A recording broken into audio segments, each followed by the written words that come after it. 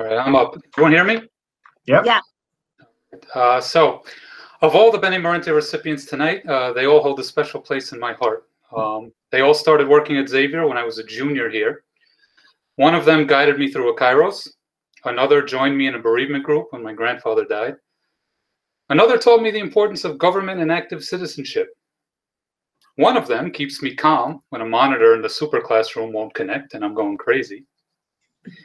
But the recipient that I'm going to present guided me through perhaps the most practical of tasks.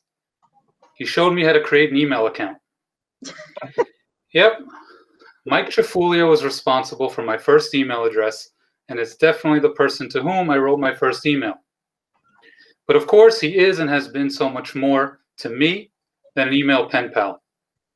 He's an inspirational educator and a fearless adventurer. He taught me how to make a website when I hardly knew how to log into a computer.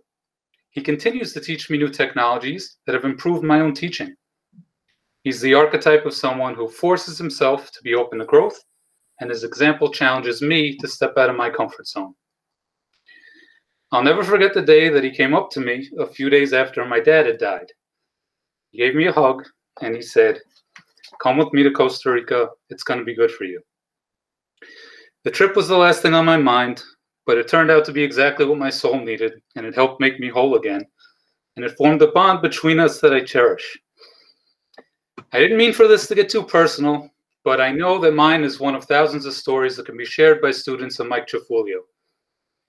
He's committed to helping his students find that creative and individual spirit inside of them that's going to drive them to be the best version of themselves. He's a life coach, a guru, a bodhisattva, if you will. Xavier is better, smarter, more innovative, because for the last 20 years, Mike Chiafulio has been getting it done. Congratulations, brother.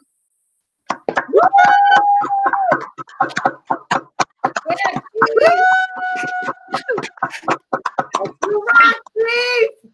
We love you, Jim!